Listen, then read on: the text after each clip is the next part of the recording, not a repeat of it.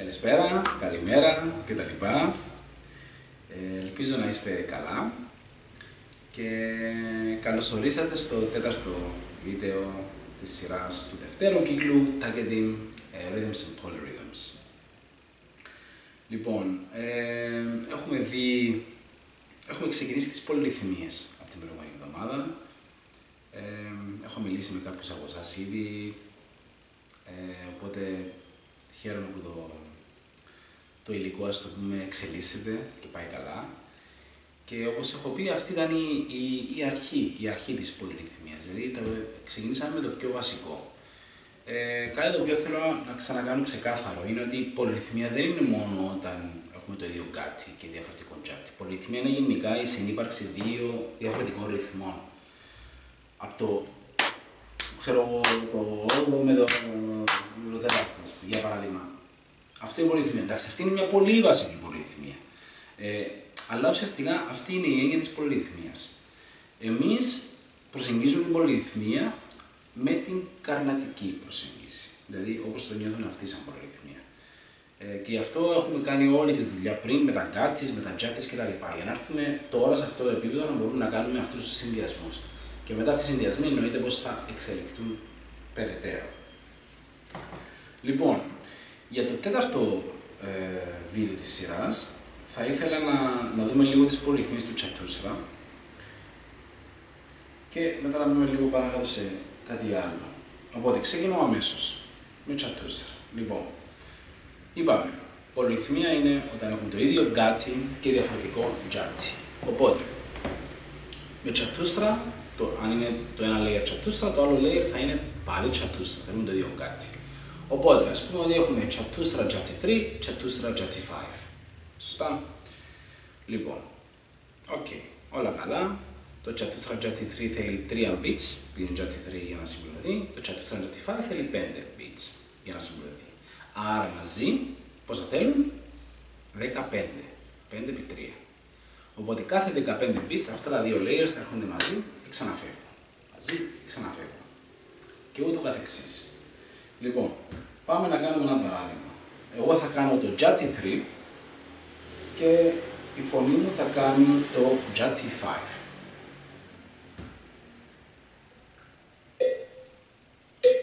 Προετοιμασία. Πολύ σημαντική. Takedim, takedim, takedim, takedim,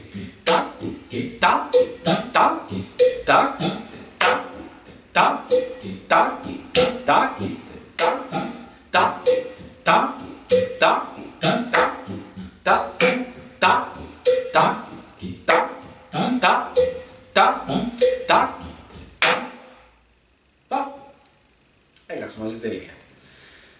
Λοιπόν, η προετοιμασία, κάτι που ίσως παράλειψαν από την προηγούμενη εβδομάδα, είναι πάρα πολύ σημαντική. Γι' αυτό την κάνουμε σε αυτό το επίπεδο, γιατί είναι αυτό που θα μας επιβεβαιώσει ότι για να ξεκινήσει η πολυρυθμία είμαστε στην ίδια ταχύτητα με τον άλλο ή με το τηλέφωνο.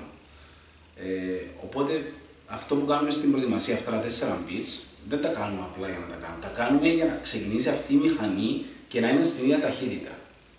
Οπότε είναι πάρα πολύ σημαντική η προετοιμασία. Αν νιώθετε ότι χρειάζεται περισσότερη προετοιμασία, αυτό μια χαρά μπορεί να γίνει. Μπορεί να γίνει και 8 beats, μπορεί να γίνει και 12 beats, μπορεί να γίνει όσο θέλετε. Φτάνει να είμαστε στην ίδια ταχύτητα. Σε ένα μουσικό κομμάτι, όταν παίζουμε, ας πούμε, και θα κάνουμε μια πολυρυθμία, αυτή η ταχύτητα υπάρχει ήδη από πριν. Οπότε παίζουμε, ή ξέρω, ό,τι να είναι, ας πούμε. Είμαστε εκεί στο τσατούστρο, οπότε δεν χρειάζεται να προεξηγήσουμε την πολυρυθμία, να κάνουμε Takedim. Είμαστε εκεί, ξέρουμε την ταχύτητά μας, οπότε απλά κάνουμε την πολυρυθμία μας. Δηλαδή, αν παίζω εγώ, ας πούμε, αυτό ξέρω το Takedim, οπότε μια χαρά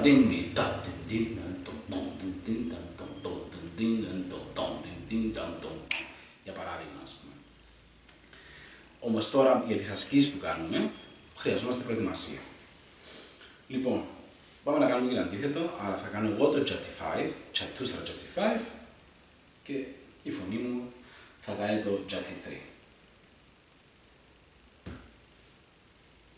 Άρα πόσα beats? 15 beats.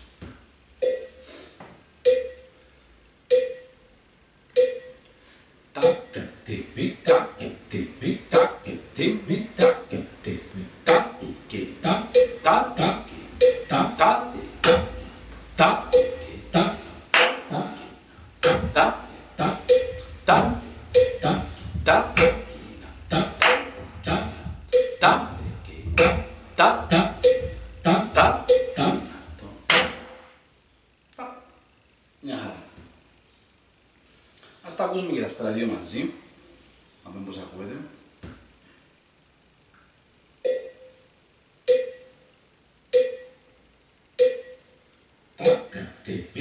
Μαζί με χαμές. Και είναι το τρία. Το πέντε.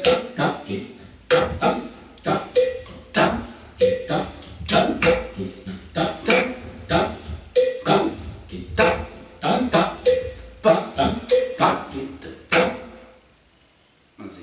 Προσπάθησα να σας κάνω λίγο visual τι κάνει το κάθε layer, ας πούμε, για να ξεχωρίσει λίγο πώς ακούγεται αυτό το πράγμα. Λοιπόν, δεν θα κάνω άλλα παραδείγματα, γιατί όλα υπάρχουν στον οδηγό.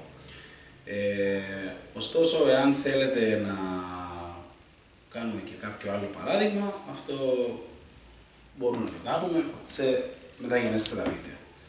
Απλά ενημερώστε. Αν υπάρχουν οποιασδήποτε απορίες ή θα θέλετε να κάνω κάτι επιπλέον, μπορώ με πολύ χαρά να το ανεβάσω. Εσείς ωστόσο δοκιμάστε όλους τους συνδυασμούς που έχουμε εκεί πέρα. Και τα κάντα και τα μίστρα και τα λοιπά. Υπάρχουν πάρα πολλοί συνδυασμοί. Ας το πούμε ότι ο πιο απλός είναι ίσως το T-strat JT3 με JT5 και ίσως ο πιο πολύπλοκος να είναι το Mi-strat JT4 με το Mi-strat JT5. Οπότε είναι αυτό το σκέλος. Προχωρήστε σταδιακά και με σκοπό να γίνουν όλοι αυτοί οι συνδυασμοί. Λοιπόν, πριν φύγουμε από τις πολυρυθμίες, να πούμε και για τα polypulses που σας ανέφερα πριν, που είναι μια άλλη κατηγορία πολυρυθμίες. Λοιπόν, polypulses, όπως ανέφερα λίγο στο προηγούμενο βίντεο, είναι όταν, και για τους καρνατικούς μουσικούς, όταν έχουμε διαφορετικό γκάτι, αλλά το ίδιο τζάτι. Δηλαδή είναι ακριβώς ανάποδο της πολυρυθμίας, του polyrhythm. Στην πολυρυθμία, στο polyrhythm, είχαμε το ίδιο γκάτι και διαφορετικό τζάτι. Τσατούστρα JT3, τσατούστρα JT5. Τίστρα JT5, τίστρα JT7. Το γκάτι μας είναι το ίδιο. Το γκάτι είναι το πρώτο μέρος της λέξης, το τίστρα, το τσατούστρα κτλ.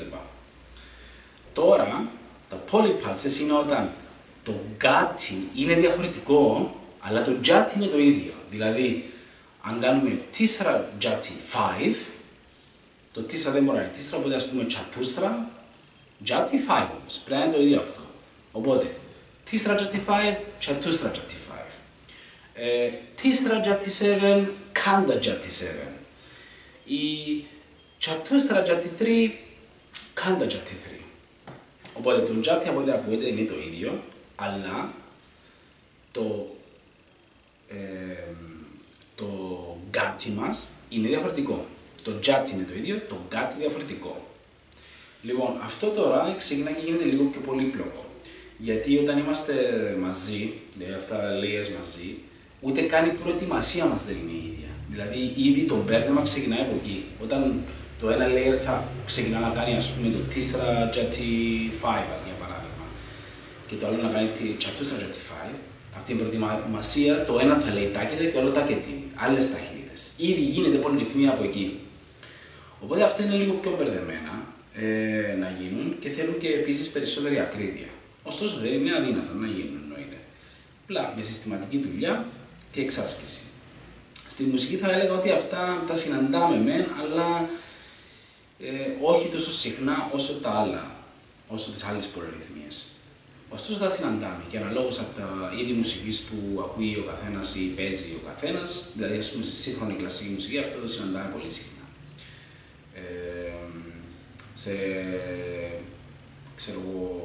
Στην καρνατική μουσική συναντάμε και τα δύο.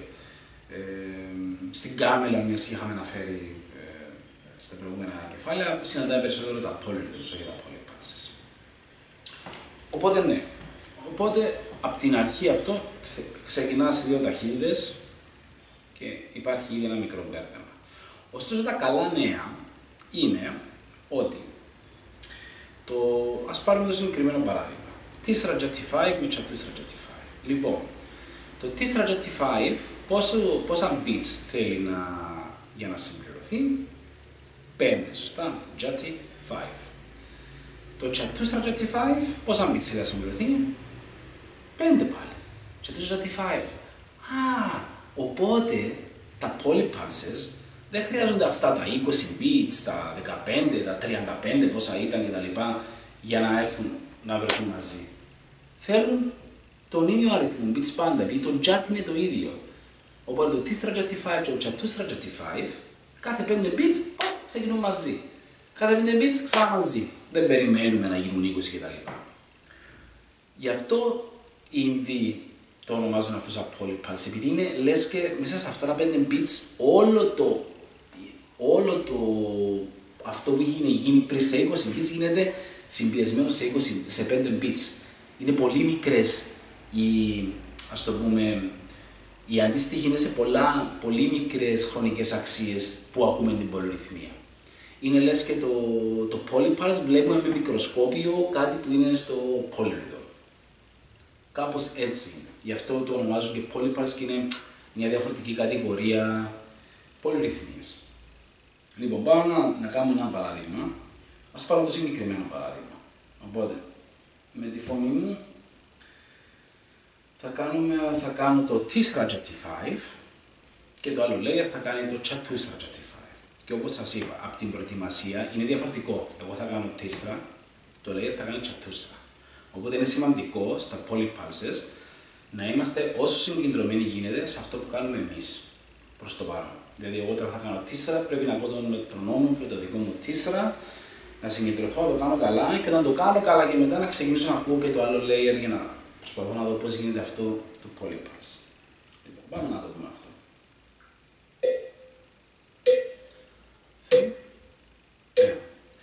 Τα κοίτε, τα κοίτε, τα κοίτε, τα κοίτε, τα κοίτε, τα κοίτε, τα κοίτε,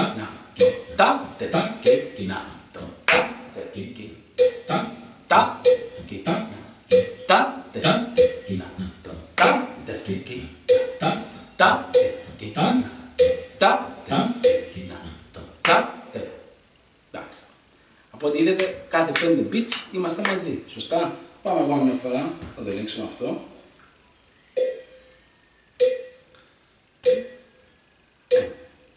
Τα κοίτε, τα κοίτε, τα κοίτε, τα κοίτε, τα κοίτε, τα κοίτε, τα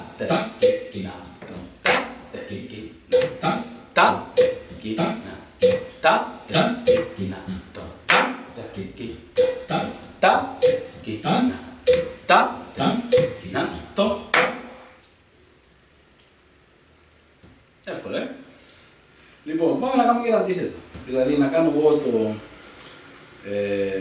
το τσατούσρα J5 και το άλλο λέει να κάνει το τίσρα J5. Λοιπόν.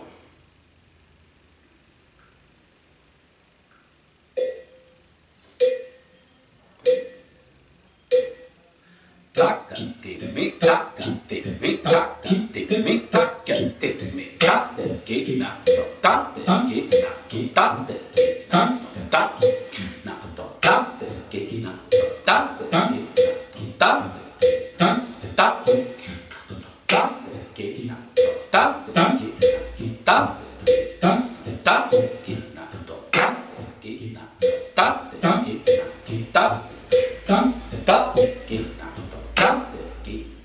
και συνεχίζει.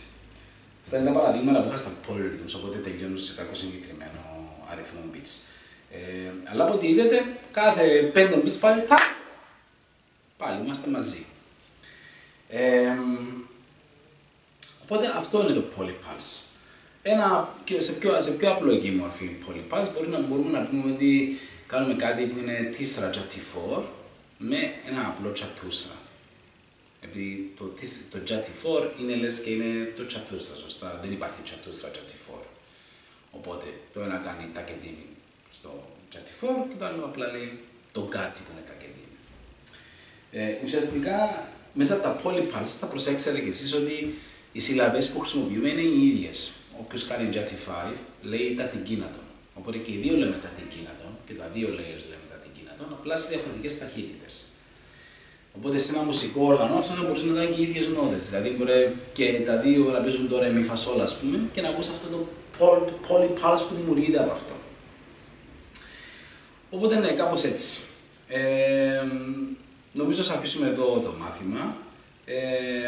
Σας προτείνω να τελειώσετε, να προχωράτε και με τα polyrhythms εννοείται. Δηλαδή εκεί που μείνατε την προηγούμενη εβδομάδα να πάμε και παρακάτω και παρακάτω και παρακάτω όσο πάει. Και σιγά σιγά να ξεκινήσουμε τα polypulses. Με τα ίδια ηχητικά που υπάρχουν στο σύνδεσμο στο Google Drive. Δηλαδή, αν θέλετε να κάνετε ένα polypulse που είναι, θα κάνετε εσείς το τσατούστρα Jatify, θα βρείτε κάτι που είναι σε τίστρα Jatify και θα το κάνετε μαζί. Ή κάτι που είναι σε μίστρα Jatify. Δηλαδή, στα polypulses, το Jati μας είναι το ίδιο, το Gati είναι διαφορετικό. Οπότε εντάξει, ας αφήσουμε εδώ το τέταρτο μάθημα και ραντεβού την επόμενη εβδομάδα. Λοιπόν, να είστε καλά και καλή συνέχεια. Γεια σας.